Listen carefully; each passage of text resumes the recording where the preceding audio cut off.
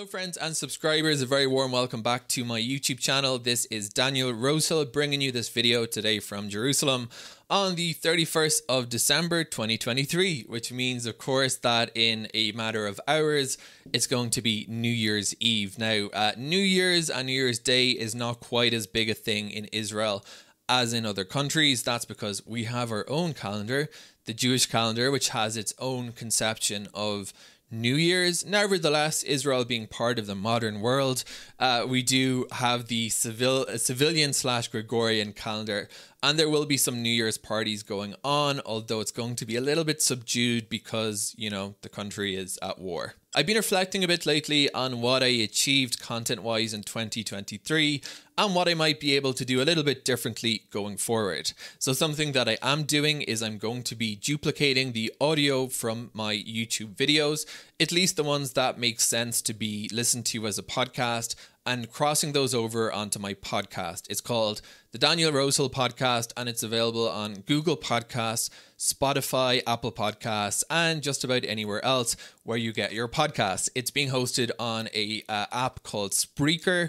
So if you happen to be using Spreaker for getting your podcasts, you can find it listed on their podcast directory as well. As I was going through my videos, for some reason I thought I need to do another video about mental health because it's such an important topic, and I wanted to talk particularly, rather than talk about mental health in its entirety, I wanted to talk about 3 specific conditions that I can talk to from first-hand experience because I have all of them. That is anxiety, depression, and ADHD. I'm making this video really for people who are thinking about moving to Israel, considering making Aliyah, because I know there's a lot of people in that category at the moment, as well perhaps as people who have just moved here and haven't yet got around to having conversations with their doctors about how to get or continue treatment for one of these disorders. Just want to state at the start, because it's responsible to do so, I'm not a mental health practitioner. I'm simply someone living in Israel with these conditions. So although I can give some general information on how to get treatment for these mental health problems in Israel, I'm not a doctor, and therefore you should really go to your doctor for getting the actual treatment. First thing to say, although this isn't specific to anxiety, depression, or ADHD, is that Israel has a pretty good healthcare system based around a public model. By law, every Israeli citizen needs to be registered to one of 4 health maintenance organizations. The acronym for that is HMO, and it's called in Hebrew Kupat Cholim. So by law, you need to be a member of one of 4 Kupot Cholim. Those 4 are Maccabi, Meyuchedet, Klalit, and Leomit. I always forget the last one. And generally, you can get the vast majority of healthcare, including mental health care, through your Kupat Cholim. That includes doctor's visits, referrals to specialists if required, as well as getting the medications that were prescribed to you by your doctor. Another important general thing to know about healthcare in Israel, and mental health care specifically, is that psychiatry is under enormous pressure. Like in, I think, most parts of the world, there simply aren't enough psychiatrists to go around. So if you have a very common mood disorder like anxiety and depression, I was going to say and ADHD, but ADHD is not classified as a mood disorder, but it is a very common mental health problem, then you will find in general that the system prefers for you to access treatment through your family doctor. A common concern that I've seen among potential immigrants to Israel or people who are here is this question like, can my family doctor prescribe an SSRI, a selective serotonin reuptake inhibitor, if you're taking something like Lexapro or Zoloft or Prozac for your depression, or even Wellbutrin, which is licensed and used in Israel for this indication, then you can actually get all those drugs through your family doctor. You don't actually need to see a psychiatrist. You can, if you want, push to see a psychiatrist if you feel that your condition isn't adequately managed through your family doctor, or you simply think you want to see a psychiatrist or have a need.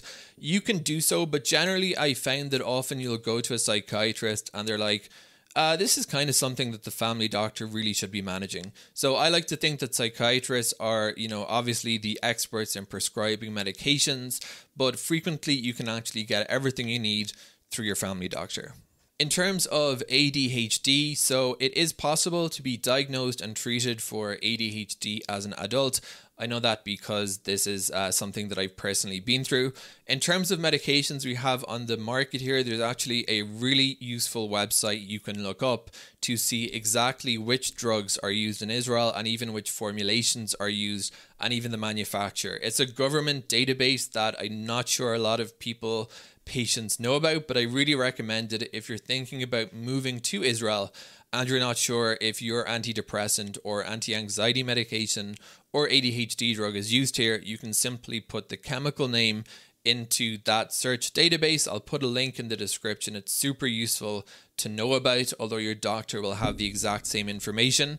Israel being a different geography, the trade names and the drugs used here are not necessarily the exact same as in the US. So for instance, Lexapro is an extremely common trade name for escitalopram in the US, whereas here the most commonly prescribed form of escitalopram is called Cipralex, spelt with 8 Sadi in Hebrew. So it's just useful to know that your doctors in Israel, or if you're going to be starting or continuing treatment here, might be familiar with different names for the drugs. In terms of drugs that I can tell you are personally available in Israel, well, let's start with the anxiety and depression medications. So the SSRIs are available here.